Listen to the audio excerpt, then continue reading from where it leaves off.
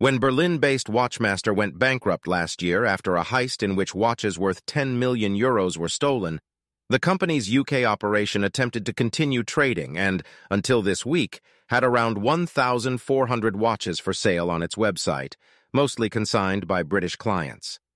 Despite the obvious uncertainty that has hung over Watchmaster UK since the collapse of its German parent company last November, clients in the UK have been unable to return their watches due to a clause in their consignment contracts that states that they must first pay the profit margin that would have accrued had their watches sold at a minimum agreed price. Simultaneously, Watchmaster wished to continue trading in the assumption that doing so would provide the company the best opportunity of finding a buyer for the UK division.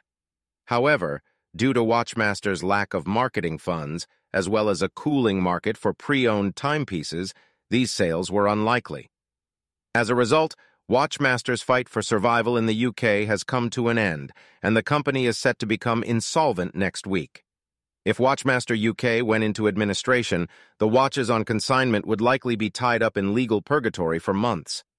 BQ Timepieces, one of the UK's top pre-owned market watch experts, has won an 11-hour arrangement to acquire part of Watchmaster's assets, as well as the consignment contracts for each client, thereby giving the company authority over the 1,400 timepieces as well as some equipment. Spencer Dreyer, owner of BQ Watches, tells WatchPro that BQ Watches aims to sort out the mess and rescue the watches for their owners. Mr. Dreyer says every client will be contacted by both Watchmaster and BQ Watches with a notification about the arrangement, and an offer will be made by BQ Watches to return the watches without charge. Or they can enter a new consignment agreement on a better basis than the contract they had previously with Watchmaster, he promises. BQ Watches, which has been in the pre-owned watch business for more than 30 years, is one of the most active traders in luxury watches in the UK, and is opening an 8,000-square-foot lounge in Hertfordshire where customers can come to buy and sell watches or simply talk about their hobby with experts and other collectors. The location will also host regular collectors' events. "We want these clients of Watchmaster to know that we are here to help," Mr. Dreyer says.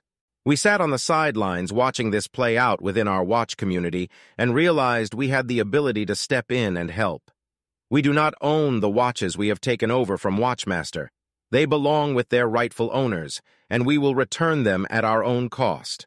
Alternatively, we would be happy to help sell them throughout extensive operation online as one of the largest pre-owned luxury watch specialists in the UK." The deal appears to be a win-win situation.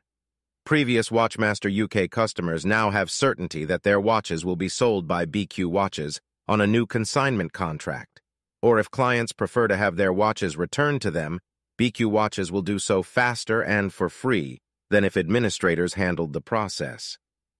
Mr. Rickard believes that the BQ Watches rescue is the greatest possible solution for the owners of consigned watches, and he thanks BQ Watches for their assistance.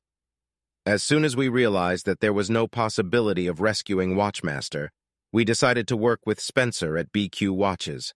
He has taken on a very, very big undertaking, and we are grateful to him for stepping in to support us in this way.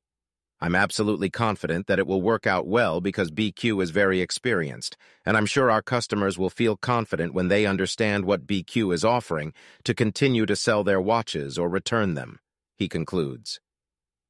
What do you think about that? Let me know all your thoughts in the comments section below this video.